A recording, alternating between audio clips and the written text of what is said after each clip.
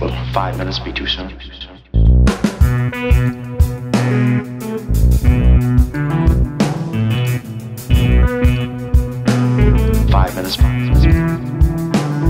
Music-wise, I am a sucker for a couple of things.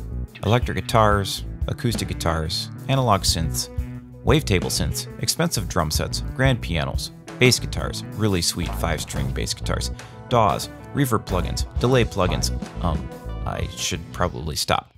Whoa, stop right there. Tape synths. We want to talk about tape synths today because I am a sucker for tape synths.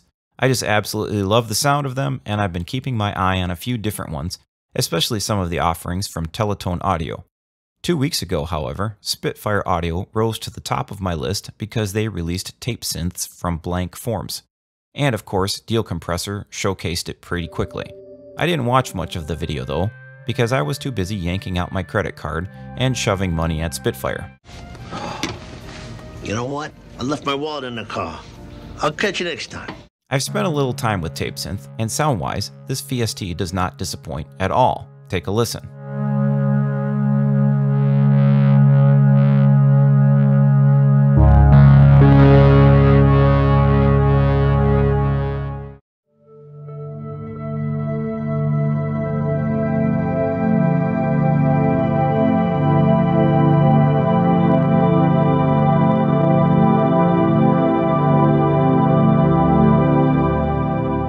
I haven't had a chance to go through all the presets yet, but so far I've starred most of them that I've listened to. Terry, aka Blank Forms, has a lot of great equipment, and you can specifically hear the mood and microcosm pedals on multiple patches.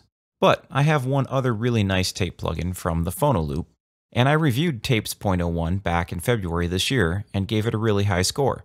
So how does the new Spitfire library stack up? Let's find out.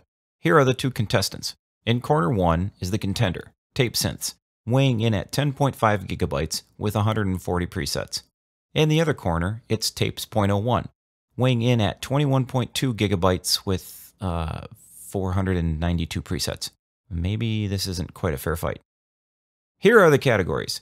Interface visuals. Does it sound tapey enough? Sound quality, content, effects, and finally sound design features. For round 1, Tape Synths comes out with a flurry.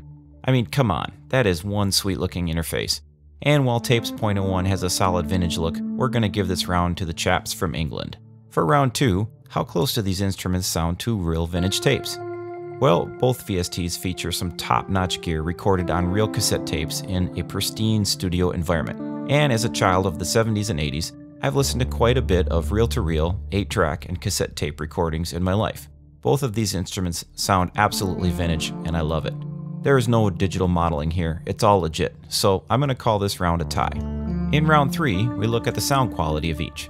This is a tough category to call because each instrument has its own flavor, and the equipment used for the recordings on each one is very impressive.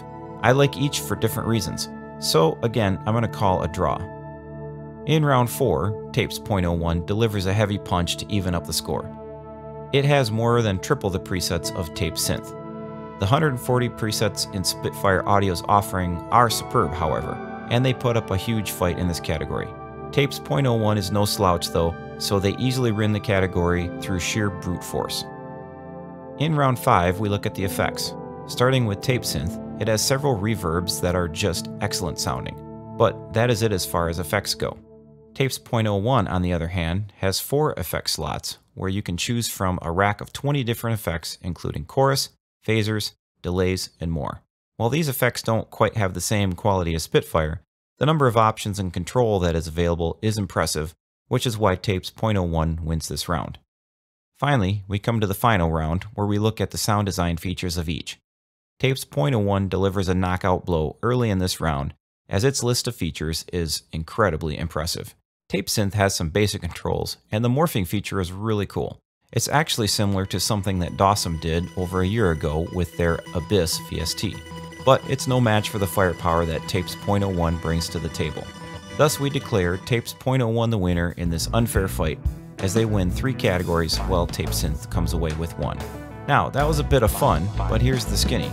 Both of these are fantastic plugins, and the cool thing is that they sound great together or stacked with other instruments as we've shown in our other tape synth video.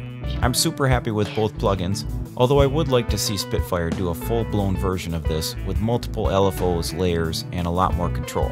So that's it for today. Be sure to hit that like and subscribe because we've got some really cool content in the works. Hope you have a great day, and we will see you on the other side of the mountain.